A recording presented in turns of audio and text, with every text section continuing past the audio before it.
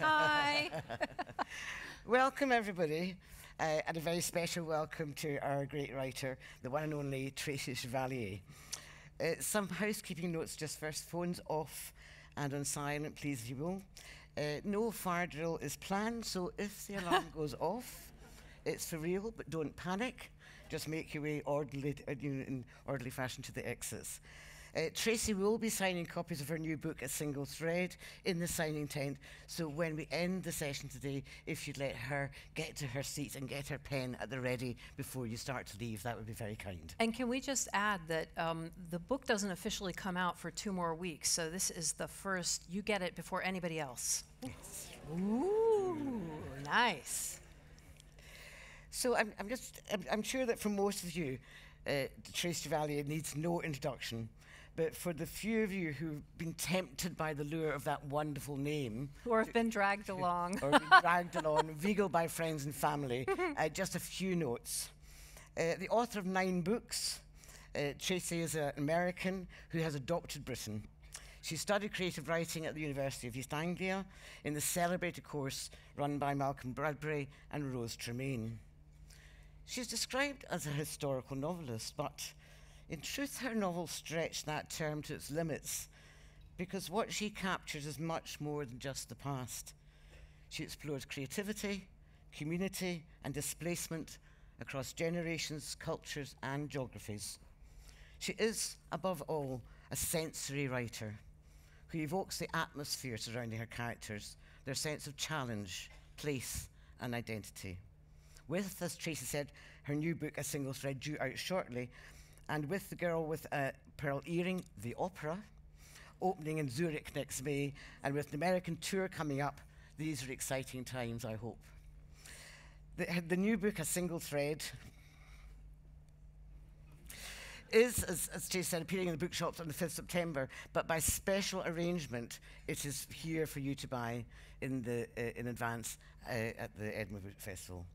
It traces the experience of Violet Speedwell in 1930s Britain. Unmarried and set adrift from family and community, she reconnects herself and finds a new community by an unusual route, through becoming involved in the embroidering of kneelers in Winchester Cathedral. So, Tracy? Yes? Why the 1930s? Why Violet? Why kneelers? And why embroidery? Oh, wow. Okay, a lot of whys there. I think I'll start with the why kneelers, because that leads to everything else. In a way, why cathedrals? That's how that's how it all started. I've loved cathedrals all my life. I grew up in Washington, D.C., and there's the Washington Cathedral, the National Cathedral there, was being built while I was growing up, or the finishing touches are put on it. It took like 100 years to build it, which in this day and age, you'd think it wouldn't take that long, because some of the Gothic cathedrals only took that long, and they didn't have engines and diggers and things. So I always wondered about that. But I used to steal into the cathedral when I was a teenager and try all the locked doors to see if I could get out into the back air bits, and I just loved them. And when I moved to Europe, because this is Europe. Let's just say it.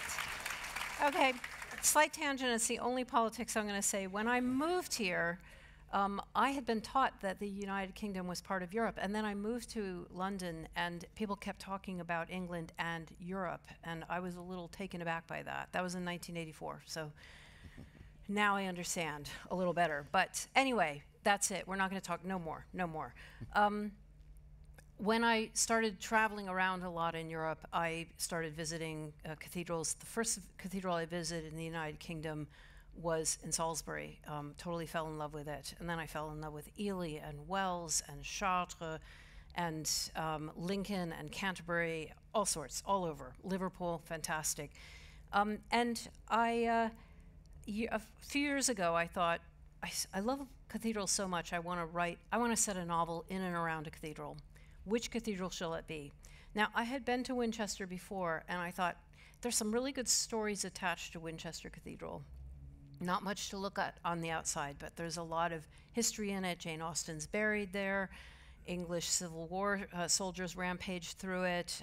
Its foundations were sinking in the 20th century, and a diver had to single-handedly go down and shore it up over 5 years. So it's lots of stories to tell. So I went down one day to look around, thinking I would tell one of those more obvious stories. And then I went into the library there, and they had a display of all kinds of different things that were made in the cathedral. And they had a display of embroidery, of alms bags and cushions and kneelers that had been embroidered for the choir stalls by a group of volunteer women from 1931 to 36. So that answers your first question, why the 1930s? Because those cushions and kneelers were made during that time. And why was I struck by them? I don't know, but there was something about them that really appealed to me, that I just had this imagining of this group of volunteer women sitting around gossiping, and there'd always be one who thought she knew more than everyone else. Okay, how many people have been in volunteer groups before? You know the petty politics that go on? Well, that's what I was going to write about. I like a gentle satire on the petty politics of volunteer groups. And then... And I love the fact that when Violet goes to try and join the group, she has to start at the bottom by tidying out the materials cupboard. Yes, she's not allowed to embroider right away. She has to tidy. There are all kinds of different jobs. And it was a huge job. I mean, there were 56 long cushions with very elaborate embroidered circles in the middle, these medallions that were scenes of history, especially Winchester history. And then there were over 300 kneelers. Is there anybody in the audience who has made a kneeler for their church? Yes, I'm seeing a couple of hands. Yes, it's that movement. There's quite a big movement to do this now, still is, and a lot of it was initiated by Louisa Pessel, who was the organizer and designer of these cushions and kneelers at Winchester. So I was just drawn in by all of this, and I thought, well, what if I take a woman who's living during that time and have her arrive at Winchester and drop her into that volunteer group? And then I thought, well, what's her background going to be? So her name is Violet Speedwell, and I thought, what's her background going to be? And I started looking into the lives of women in the 1930s, and what really fascinated me was the idea of the quote-unquote surplus women, which is what the newspapers dubbed women who didn't marry after World War I. They lost their fiancés. There was a surplus of 2 million more women than men at the time. And it was a very condescending term, and I thought, what would it be like to have lost your fiancé, realize there weren't men you were going to be able to, you weren't going to find somebody to marry, and this was a society that was set up to marry. Women were not really encouraged to go into higher education or have careers. I mean, they were teachers and there were nurses, not a whole lot more than that. And they were looked down on. They were called spinsters, old maids, all the pejorative terms. And I thought, how could she fight her way through that? And how could she use embroidery to find some sort of meaning in life? And that's how, so is that all your whys? So that was embroidery, Violet, 1930s. But you can answer me this. Violet doesn't come as an embroiderer. She has to learn it. Yes, she does. And that's very interesting, that you don't set her up as somebody who walks into there and they go, oh, fantastic, come and join us because your stitchery is so wonderful. No. She actually finds it very, very hard to do. Yeah. And she has to unpick it quite a lot of times. Yes, they're very exacting. And if you go to Winchester Cathedral, you can see these cushions and kneelers. You can sit on them, you can kneel on them if you want, and you can inspect the embroidery. And in fact, that might be a good point. I thought I'd just like you to hear a little bit of it. So there's a bit of embroidery inspection in this scene. And if you don't mind, I'm going to stand because it's easier that way, more dramatic. So Violet gets a job all you need to know is she moves to Winchester from Southampton. It's only 12 miles away, but she leaves her mother, who's really angry about it. And she's a typist at an insurance company. So she's taught how to embroider. One evening after work, Violet sat in the cathedral presbytery inspecting a kneeler to see how the broiderer had blended the blues and considering how to do the same with the yellows and the borders she was working on. As she pulled at the stitches, someone took a seat next to her. She was startled to find it was Louisa Pessel and let out a little yelp, then apologized. Miss Pessel smiled. I like to come here sometimes just to sit and look. Violet nodded. It felt like having a member of the royal family sit by her, though one wearing a brown turban trimmed with a tuft of feathers. Sometimes I wonder if we couldn't use even more color here. It's so dark, especially in the choir stalls. Miss Pessel nodded at the wood stalls to their left. The stone and wood, just soak it up, even the mustard yellow some are complaining about. People are complaining? Oh, yes. Miss Pessel's laugh was like a low bell ringing in the presbytery. They say it's vulgar and inappropriate in a religious setting. Have you always embroidered? Since I was a girl, yes. Then I taught it, here and abroad, and that rather set me on the path for life. Abroad? I taught embroidery in a girls' school in Greece for several years. I became something of an expert in Greek embroidery. Gosh. Miss Pessel seemed so English that it was hard to imagine her in a foreign climate, gently perspiring in blazing sun, teaching a class of Greek girls the rice stitch or long-armed cross in a stark white building against a background of bright blue sea and sky. Violet wanted to ask about a husband, but didn't, for that was the question she most hated being asked herself. I traveled a bit too, Louisa Pessel continued, smiling at the memories. To Egypt, to India. Glorious. I even rode a camel once. Then during the war, I was back in Bradford. Bradford? Indeed, I grew up in Bradford. During the war, I taught embroidery to convalescent soldiers. Do you know, Miss Speedwell, sewing can be so therapeutic when one has had trauma. The bold colors and the repetition of simple stitches had such a soothing effect on the men. There is something about creating a thing of beauty that works wonders on their nerves. I was very pleased with the results. So, is that yours? She nodded at the kneeler in Violet's lap. I know the embroiderers like to come and visit their work in situ, as it were. No, I was looking at others' work to see how they handled colors. Which pattern are you working on over the summer? Oh, I'm not making a kneeler. Mrs. Biggins has assigned me to make borders for the cushions, lengths and lengths of borders. Have you made your sampler? Yes. And taught the stitches to someone else? Yes. And would you like to make a kneeler? I would. I'm curious, Miss Speedwell, why? There will be over 300 kneelers, so yours would get lost in the crowd. Whereas there will be far fewer cushions, and they'll be very striking. And the borders, of course, will be essential. I know, it's just... You want to make something wholly yours that will be properly seen and used. Yes. All right, then. Miss Pessel stood and gestured at the kneelers on the chairs around them. Choose the design you would like to make. She already knew and pointed to a kneeler with checkered acorn caps. Miss Pessel nodded. That is a good one. I am pleased with all of the designs by and large, but like a mother with her children, I secretly have my favorites too. Thank you.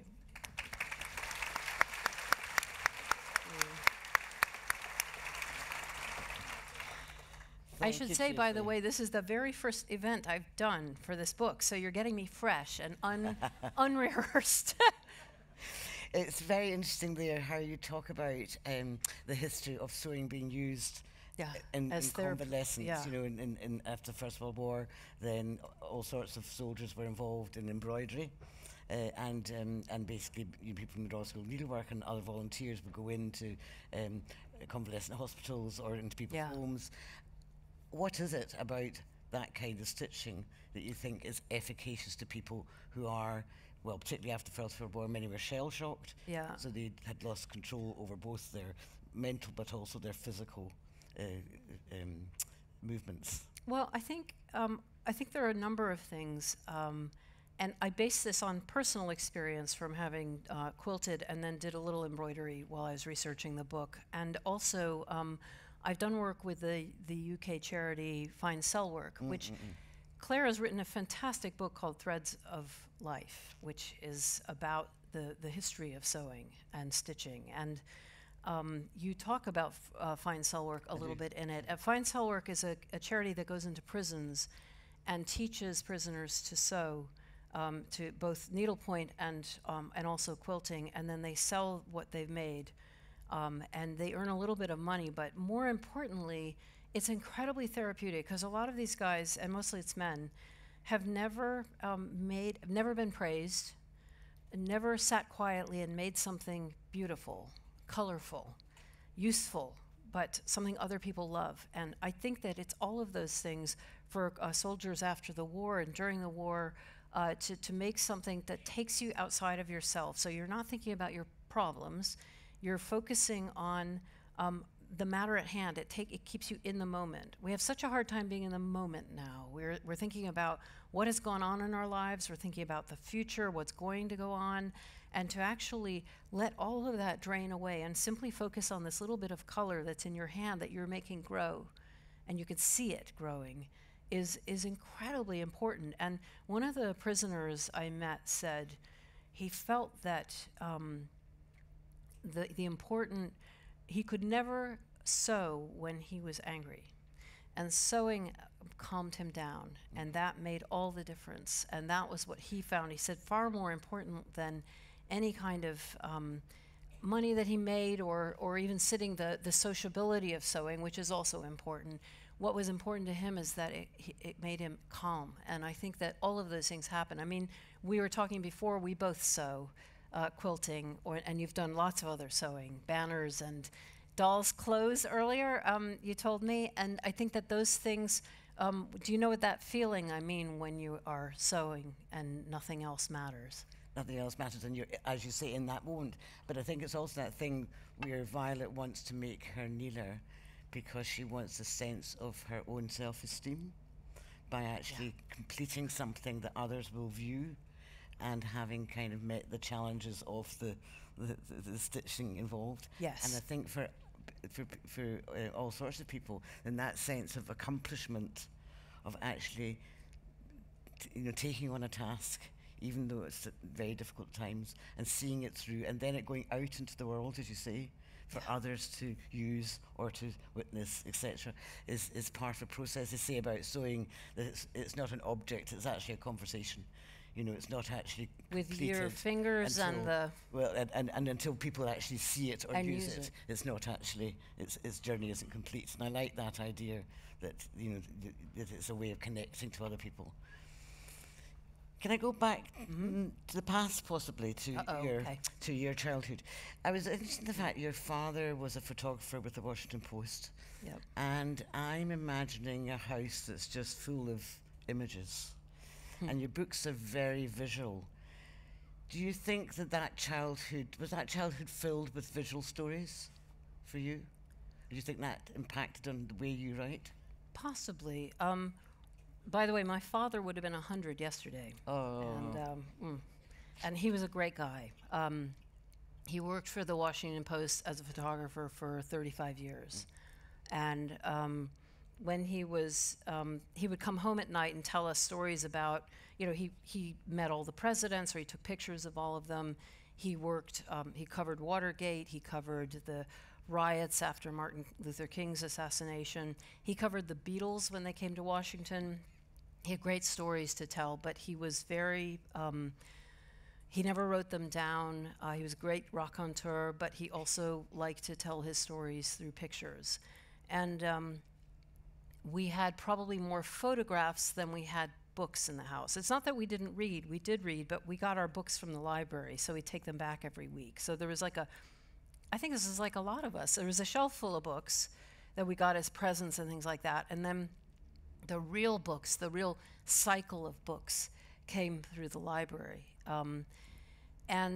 It's interesting, I have a brother and a sister, and my sister is a graphic designer, so she went down the visual route. And my brother builds houses. He makes things with his hands, and I'm the verbal one. I talk a lot, and I write a lot. But having said that, I grew up in an era which was a very visual era with television and film. And the way I write is really visual. And as you said, I focus on the senses. So if I'm stuck in a scene, I'll think, okay, what does it smell like? What do they touch? What is she hearing? And often when I'm writing a scene, I'll think of it in my head. I'll turn it as if it's a film, and then I write down what I see. And I think that's quite common from our era of growing up with television and film so much in our lives. But it may well have had to do with my dad as well. Having said that, I take terrible photos myself, so good thing I stuck with the writing.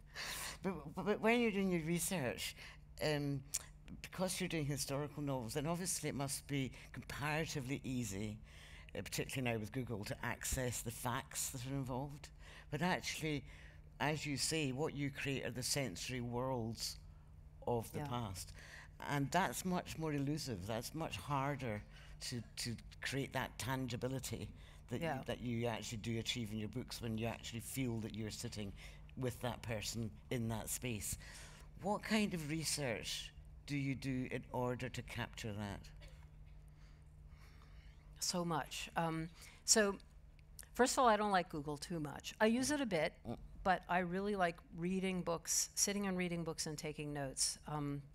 Because published books, well, we hope they have been through a rigorous checking, fact checking. And Google, people see one fact that somebody's gotten wrong and they repeat it. And so you think that you've got it from two different sources, and actually they're both just repeating each other. So you have to be very careful. I like to be accurate, but I read a lot, and I look a lot, and I spend a lot of time. So for a single thread, I read a lot about the 1930s, about women at that period. I read a lot about embroidery, and I did the embroidery. So in the book, Violet at one point makes a spectacles case for her mother and a needle case for her niece. And I described them, and then I made them. I drafted the scenes, and then I sat down and learned the stitches and made them. And it makes a big difference because you feel how the wool pulls through those holes, and you can say, oh, this is how you, here's the problem you might have with the needle, or here's what it feels like, or when you do it wrong and you have to unpick it, that feeling that you have. All of that stuff is actually much easier to describe if you've done it yourself. So I often, in my research process, will do the things that my character does. So when I wrote Girl with the Pearl Earring, I took a painting class, which I was terrible at, but at least I learned how painters held paint and mixed it and what they did. And when I wrote a novel called Remarkable Creatures, which is about a fossil hunter named Mary Anning in Lyme Regis, I spent hours fossil hunting as well. With single thread, I learned to embroider. The Last Runaway, a few books back, was about a quilter, and I learned to quilt. So doing those things makes it much easier to write about than trying to recreate it without knowing. Right, so there's a lot of that. So, for example, in a single thread, then one of the most evocative places is the pub. Did you actually then spend a lot of time in local pubs to get that got atmosphere? me, yes, okay. Just for that, I'm going to read that scene. So, yes, there is a certain feeling in a pub, in an English pub. Irish bars and Scottish pubs are very different from each other and from English pubs. You know, they do feel different. And then to try to get one in the 1930s, how did that feel? I had to read about it. And I had to read a lot about, I spent a lot of time trying to figure out what a woman would have ordered in the pub. So I'm going to read you a quick scene, taking the mint out of my mouth. Oh, sorry about that. I had a very dry mouth. Now I don't so much. So, okay, I'm going to read you the pub scene, a very short bit, just to give you a sense of how I set a scene up. Violet is going on her own summer holiday, walking holiday. She's just walked 15 miles. She's in a little village called Netherwallop. It's a great name. And I did the walk too, and this pub I didn't sit in because it's shut now, but I've sat in many other pubs. And she's about to meet a man. Pubs were generally not places women spent much time in. Never in the public bar side, of course, which was reserved for men and was dingier, darker, and focused on the serious business of drinking. Women could sit in the saloon side, usually with others, but there was always a sense of them being merely tolerated in what was a male preserve. A pub was not a soft place. The wood bar and beams and tables and chairs, the worn carpet, the sharp gleam of the taps and glasses, all gave off an unyielding hardness that was not encouraging to women. Country pubs were easier, with more give to them, but you still saw few women, and none on their own. The Five Bells, though, was different. Perhaps because she was staying in a room upstairs and so was expected to eat there, Violet felt her purpose in being in the pub was not questioned. When she walked in, the publican waved her over to a table in the corner and came over to take a drinks order. "A dry sherry and the steak and kidney pie," she said. The barman showed no surprise at this unusual combination, though when he brought her drink she realized it did not go well with the pie, and asked for some water as well. As she sipped her sherry and waited for her meal, Violet looked around. There was a scattering of tables and chairs, horse brasses hanging along the beams, tankards on hooks behind the bar, and a large unlit fireplace with a fat Labrador lying in front of it, probably dreaming of winter blazes. It was a Saturday night and reasonably busy, without being uncomfortably so. Anyone who wanted a seat would be able to find one, and there were a few couples sitting, some eating, some drinking. The women seemed to be drinking either port and lemon or lime and soda. Hers was the only sherry in the room. A scrum of men stood at the bar, and there were sure to be more in the public bar. There were occasional curious glances her way, but not judging or unfriendly. So much of a pub's atmosphere depended on the standard the publican set. If he treated Violet as if she belonged, so would his customers. Thank you.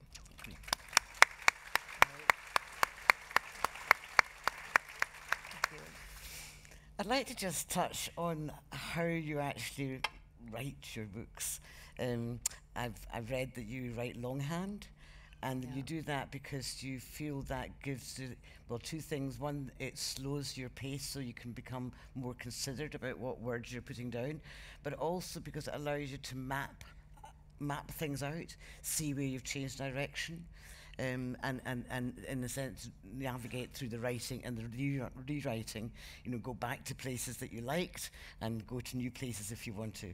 And so I was fascinated in that process that you used for that. And also, I know when I was doing Threads of Life, I found it very interesting that actually the books I read at night were about landscape, which I'd never done really before in my life. You mean nature writing? Nature writing. So it was Rob McFarlane, it was Nan Shepherd, it was people like that. And for some reason, that's what I craved, was that kind of writing. What did you normally read? Sorry. Normally read fiction. Fiction, basically, yes. And and what I thought was maybe that was because I was trying to explore the landscape of needlework. And so I needed another kind of writing to help me know how to do that. So not specifically reading about needlework, because that would be too close, but actually sometimes something that's a tangent. Sometimes as deadlines loomed, I would actually have to go to bed with those 5 books that I hadn't managed to research yet. So I was interested about both that process that you use for writing, but also what you read when you're writing. The process, I do write by hand, at least the start of it. So I write during the day by hand, and then at the end of the day or every few days, I'll type into the computer what I've written. But the first pass needs to be, the first creative from the brain to the page is the hand. And maybe it's because I learned how to write. We all learn how to write first this way rather than typing, although I have heard that some young people don't know how to write anymore. They just go straight onto the screen, which kind of horrifies me. But I just find doing this and looking at a screen it just doesn't feel like it's reflecting what's actually in my mind. Partly it's the speed, as you mentioned. I think around the same speed that I write, whereas I type quite fast. So maybe writing keeps me at the right speed I need. And also, when I'm writing, I'm often crossing things out, moving things around, and there's a roadmap of what I've done right there on the page. Whereas if you type it in, I know you can use track changes on Word documents, but it's so hard to figure that out. And it's much clearer to me with pen and ink. And I like it that way. And of course, the computer is really useful for the editing process. Though I don't tend to edit on the screen either. I print it all out and I mess around with it on. So again, it's very tactile. And maybe that goes back to making things like quilting and there's a real connection with the hand. What I read, I am not, I know that some writers who write fiction have said they can't read fiction while they're writing because they feel that they're going to imitate the writer that they're reading. And I wish I could imitate some of the writers I'm reading. I'd love to imitate Margaret Atwood or Toni Morrison. I can't, though. I don't know how to.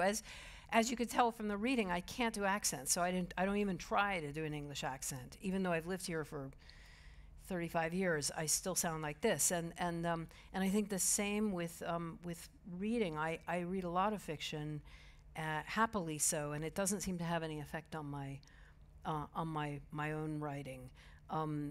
I do also read a lot for research, and I, like you, there's often a stack of books that I need to read for the research, and I keep putting them off because I find reading nonfiction takes me a lot longer, especially because I'm taking notes and I'm trying to figure it out, and but just in general it takes me longer, and so and it's not as fun. Fiction, I want to find out what's going to happen. I care a lot about the characters, and somehow nonfiction, I just don't have that emotional tug in the same way. And so I find I often put it off until the last minute. And so when you're researching, you're taking notes. Yeah. What are you taking? Where are you putting those notes? How organized are you? I put them in a notebook, but I want to go back for a moment to the writing by hand, because you told me earlier, and I love this. So when you're writing, you write by hand as well. Yes. And you said that you have to have the first page of the book, or is it of each chapter? Or of each chapter. If each chapter has to be perfectly handwritten before you can go on. Which means that if Claire, let's unpack that one. I love it. I love it. So what I was saying was, basically if I'm 4 lines down and then I cross out a phrase, then I might write another couple of lines, but then I have to write the whole thing again in order to continue. Until I've got that first longhand written page. And then you can go on and be that's messy? the foundation, that's the foundation stone. And then I'm happy. And then I can go on and be as messy as I want. But that first bit has to be perfect. So I have a wastepaper basket which is constantly getting filled. And obviously it takes time because you get near the bottom of that page. Yeah. And you mess up. And then you mess up, and you're thinking, oh, I have to do it all again. And it is, of course, it's deeply troubling. It reminds me of a story I remember with Charlotte Bronte, I think, writing. She would sit and write on little pieces of paper a sentence over and over to get it just right, and then she would write it on the manuscript. So maybe that's one little fiddly pieces of paper. But I think that all writers have these little odd things that we do to get ourselves through, and that's your oddity. That's right. Do you keep your handwritten, all your notes? Do you keep all those notes? Yeah, as you write, in case there might be something that you were going to... Yes, I take notes in notebooks. Yes. So I have research notebooks, and I also then I write the books in notebook.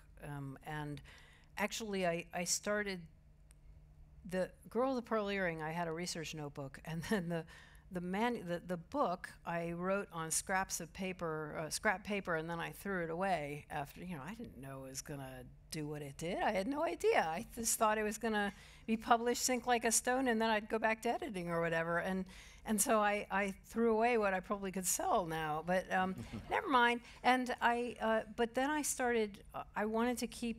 I started wanting to write the whole book in notebooks. So I think from one of the books onward, I've kept all the notebooks. And I hear that actually for your notebooks, you used to, I don't know if you still do it, but had to have a cover that actually in some way captured the essence of the book that you were planning. Is that true? Yes, to a degree. I mean, so when I wrote a book called The Lady and the Unicorn, it was about medieval tapestries, and I got this beautiful burgundy velvet that had the similar color. And Girl of the Pearl Earring, the research notebook, was a little orange notebook that just pleased me because it fit my hand, and I had the painting, a copy of the painting inside the inside cover. I didn't want it to be pasted on the front because it'd get all bashed up. And I didn't want people to know what I was doing. So had it inside, and then I could open it and look at her anytime. And then for The Last Runaway, which was a quilting book, I had this kind of flowered, I saw it, I was in Australia, and I saw it, and I said, that's the kind of calico, it's the kind of cloth that my character would have seen a lot of in the States, because she emigrates to the States. But you know, recently, I have the last couple of books. I haven't really.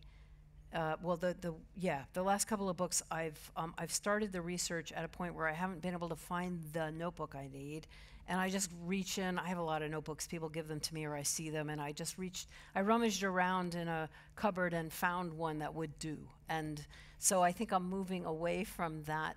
Compulsive behavior. But compulsive behavior or ritualization of the writing process. Yes. I do still write if I can with this, which is in this day and age, it's a no-no. It's a throwaway fountain pen, and but I've tried real fountain pens and they don't work for me. So these work. So that's what I sign books with too. So I brought it along. But I can write I can write perfectly well with a different pen. So I don't sort of freak out if I don't have it. It's just there are certain things that have developed that have worked for me over time. So, for instance, I usually write my novels at home in my office, which is this little room at the back of the house, but it's got my computer in it, and that is just like it just sucks you in, the internet and all that. So I find myself, I start off in my office, and then I gravitate to the sofa in the living room with just a big hardback book and a piece of paper, and I just sit there and write like that, and that's kind of how it works for me. And I can't work in cafes, and I remember Umberto Eco said once he could write anywhere. If he had a waterproof pen and paper, he'd write in the shower, and I thought, yeah, whatever. Not me. I'm on my sofa. Talking about that, I like the fact that on your website you've got a quote from Ernest Hemingway that says, "Write drunk, edit sober." And I wondered if you... We got a little pattern here with the pub and the Hemingway, yes. And I wondered if you followed those principles. I admit I don't really write drunk, but I write freely. That's what he meant. You write with bravado, with freedom, the first draft, the first pass. And maybe that's why I don't feel so free doing that, and I feel much freer doing that. But the editing is when you have to be really strict and tough with yourself, and you need a clear, sober head to say, why did you use that adjective? You look at a sentence and you go, what are you doing here? You know, why are you using two adjectives when one would do? Do you need that? Do you need that? Cut it right back. And you have to be kind of ruthless with yourself all the way through. So the only way you can't do that drunk, so you have to do that sober. And I think those two things are really, really important, and they balance each other. And another balance is kind of knowing what you're writing, kind of planning, but also within the writing day. When I'm writing a paragraph, being a little spontaneous too. So it's trying to balance the planning and spontaneity. So there's a lot of this going on with writing. I don't know if you found that as well, that you just have to, there's always a calibration, and self-editing is so important. I think that's where most writers who haven't published fall down, because they're not ruthless enough with themselves. Yes, I think it must be much harder writing fiction, because I was writing a non-fiction book. Then if I wasn't in the place to do the creative writing, I could always do more research. And that meant that I was still writing, or I was writing up something, but I wasn't necessarily having to to be in that free flow of creative writing. And to do that, I actually found I needed to be completely solitary. You couldn't have family life around me. Whereas I can edit and I can rewrite in amongst hustle and bustle. But I actually can't be creative in that. There are very different very processes. Yes. There are very different stages of writing. Yes. Yes, the writing and the editing, it quite requires a different mindset, I think. So there are different kinds of atmospheres you have to be in to do those different jobs. Yeah.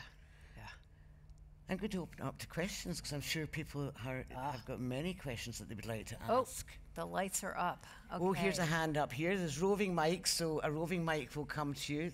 Hi, this is about New Boy. Okay. I was really interested in Mimi's migraines. So as soon as Stop. Probably most of the audience hasn't read it, and they won't. And it's really specific question. So the best thing is for you to come to me afterwards and ask. I will. Okay. Does that make sense? Yeah. Good. Here's a hand here.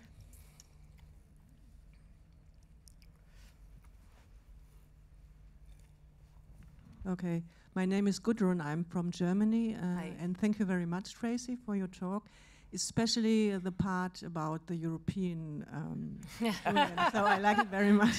No, if I look around, I see mainly women here, ladies. Could you explain why? I wonder why. I think there's a really easy answer for that, which is that women, I think that women in general read more than men, first of all, and women tend to read fiction, not always, but in general tend to read fiction, and in general men read nonfiction, and I write fiction.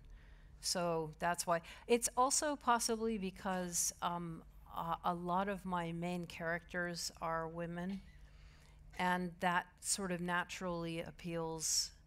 Again, I hate to do sweeping, but if you're trying to figure out why, it may also be women just tend to come to festivals more. They feel more at home here or something. So all of those things. Yes. Lady down here come to you next. I'd like to ask about one of your books that has a male protagonist, At the Edge of the Orchard. I really enjoyed it. I'm curious to know whether you were inspired from the English end of things or the Western American end of things. I mean, where did you become interested in the trees? Okay. At the Edge of the Orchard is a book or two ago about an American family who live in the States in the 19th century, and it focuses on two types of trees, apple trees and redwoods and sequoias. And it's sort of a dysfunctional pioneer family in 19th century America. And I became interested in writing about trees, first of all, and apple trees specifically. And then I started looking into, there's a folk hero named Johnny Appleseed in the States, and that was what drew me in, which was 19th century. So that it was that first, and then the pioneers came after. And Hi, I'd like to ask about your female characters. Yeah. And you write about very strong women who I feel are very believable. But how do you find out or work through the issue of how to write about women in historical contexts believably without imbuing them with modern sensibilities? It's really hard, and the temptation is always to have them be banner waving and more like us. And I think the only thing I can do, there are a number of things. One is during the research to try to read the voices of the women, if at all possible. If they're letters or diaries, things that they have said themselves rather than what we have said about them, like historians have said about the people and the women in the past, or the men have said about them. And that's not always easy because you're trying to get, if it's way in the past, a lot of women didn't have much agency, couldn't read, couldn't write, weren't published. But this one actually, a single thread was a little easier because a lot of women were writing then. So I read a lot of journals, and I read a lot of novels set at that time. And just to try to get the mindset of what a woman would have been like then. And I just was really vigilant about not not allowing them to sound too much like me, and not making them more feminist than they would necessarily be, or more aware, more conscious, and more analytical. Sometimes it slipped through, and then other times I thought, okay, I'm going to make a deliberate moment here. But with Girl with the Pearl Earring, for instance, it was so tempting to have the main character in that book, Greet, the maid, learn to paint or be more proactive, but I had to keep telling myself she's really powerless here, and I have to respect that was how it was at the time. I can't rewrite history. So a lot of it is just awareness as I'm writing and researching. And also, just to say, I think it's really interesting that you give us more insight into the women's behaviour and women's conditions at different times, and because we trust your research, then, for instance, with Violet, that she does have one-night stands and meets men, which is not what you'd think that character's going to be doing, but that's one of the ways that she deals with her loneliness and her life, and I'm sure it was true of that time. So you also are revelatory, in terms of how you open up to us, women's lives. Yeah. Sorry, another question. No, that's all right. Oh, lots of questions. I think there's someone here. Someone here? Oh, start right. Right. Gentleman in the middle. Yes.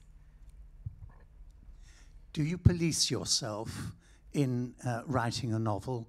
I'd like to know how long it takes you from start to finish, and whether you're doing it faster now than you did. No, I'm not doing it faster. It's funny, I once sat at a dinner party with a lawyer next to me, and he said, "So, how long is a novel?" And I said, well, it could be anything from 70,000 words to, I don't know, War and Peace is 1,000,000 words, I think. And he said, yeah, well, how long are your novels? And I said, well, they're usually around 90,000 words. And he said, and how much do you write per day? And I thought, oh, I know where this is going. So I said, well, there's a lot of things I do. So there's a lot of research. When I'm in the writing phase, I try to write 1,000 words. So 90 days to write a novel. So 3 months if you're not taking breaks. And I was like, yeah, but it's not like that. And he just went on and thought, he said, I think I'm going to write a novel. So I thought, okay, buddy, you try it out. It's when I am in the writing phase, and when I start writing a novel, I really try to keep going, because that's one of the things is you want to feel that consistency all the way through. I do try to write 3 or 4 pages a day, which is about 1,000 words, and it just feels right to me. It feels like if I write more than that, I start getting sloppy. If I write less than that, I'm not pushing myself enough. It just, over the years, it's felt like the right amount. But there's a lot that goes on around that. I get interrupted, or I start writing a scene and I realize I don't know anything about typists in 1930s insurance offices. What kind of typewriter would she have used? What were the hours? Did they work Saturday mornings? I don't know. What would, and so I suddenly realized I have to stop and look into this. So I do a lot of research at the start, good 6 months worth before I start writing the book. But there's always really specific stuff that's then comes up, which is what Google is not too bad, is better at, is asking really specific questions. But to get the general sense of a time, I have to read around the subject an awful lot. And so the short answer is it takes me 2 to 3 years to write a novel. And I'm maybe a little faster than I used to be because my son has grown up, so I have more time now. He's 20 now, so he's at university, so he's away. It's just doesn't take quite so much time, so I have more time. But then sometimes the subject can be really tough and takes a lot of time, or it can be really quick, like the young woman who mentioned the book New Boy was a retelling of Othello, which was for a specific Shakespeare project. And I wrote that in a year because the story had already been told for me by Shakespeare, so I could just kind of follow it along. And I set it in a 1970s American school playground where I'd grown up. And So I didn't have to do the kind of research that I would normally do. So I could write it quickly, and it was short. So I could write it quickly. But then the next book I'm writing, after Single Thread now, is going to be set in Venice. And it's going to go from 15th century Venice to 21st century Venice. So it's going to be big. It's about glass beads. And that is going to, I can feel already, even, I mean, I've only done a bit of research, I can feel that it's going to take me longer. So, sorry, but watch this space. It'll be a few years, because sometimes you can just tell the subject is weighty, and other times it feels more manageable. So it just depends. At the back here. Oh, and then you. And then her, yes. yeah.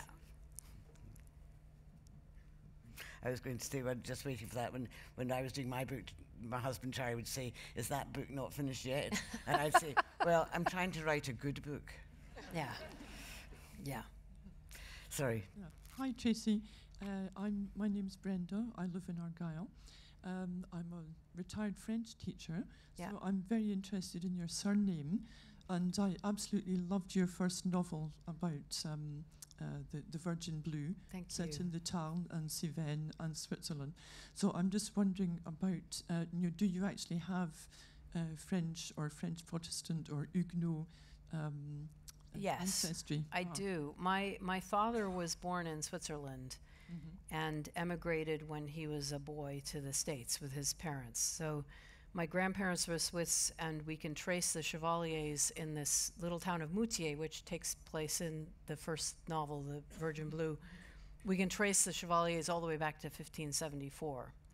And the family story is that they were French Huguenots who fled from the Cevennes in 1572 and finally made their way up and ended up in this town. And but we don't really have any confirmation of it, because all the records have been, there were a lot of fires back then, and just most things got destroyed. So, but I wrote that first novel in part because although I knew these sort of family legends or history, I wanted to explore the time. It's not a story about the Chevaliers, but it's set in the same places so that I could explore them just out of curiosity. So that's where that all comes from. Oh, great. Thank you very much. Yep. Yeah. I loved reading about the quilting in The Runaway Slave, and I liked hearing about the embroidery in this book, and interested that you do these things before you write the book. I've tried, and I'm terrible at stitching, and I just wondered, do you feel that everyone or anyone can learn how to do these things? And the second part was following on from your next book. Are you doing glasswork now as well? I'm going to answer the first one, the glass first, and then I think Claire and I should both talk about the stitching, because Claire does an awful lot of it.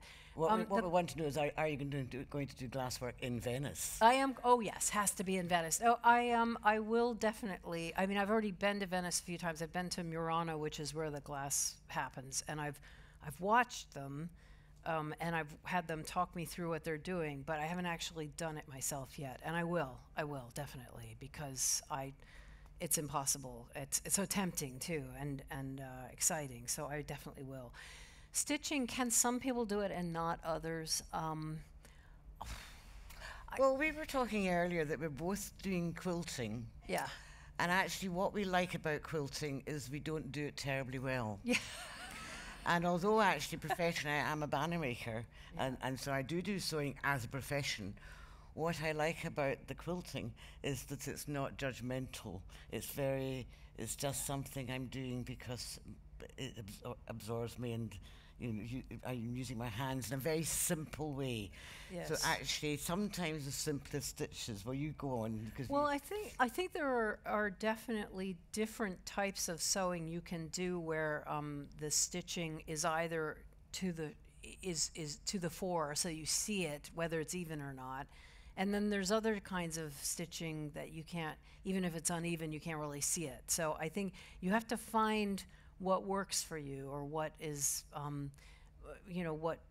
me, as we were saying, that I like the unevenness of hand quilting. Some people make quilts and then they get them machine quilted, or they use a machine, and it looks a little, to me, a little artificial, a little too samey and too even.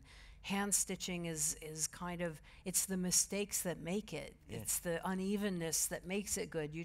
But you have to sort of you have to get them to the right mindset for that. So it's, I think anybody can sew. It's just finding the thing that works for you. And I had recently got given a little doll that a graduate from Glasgow School of Art had made, and it's the most anarchic, roughly stitched deliberately, and I love it. It's got real character. So you can, if you're somebody who's not given to neat stitching, then use your unneat stitching for a good creative end, is what I'd suggest. Do we have time for maybe one more? Just one more quick one here, over here and then.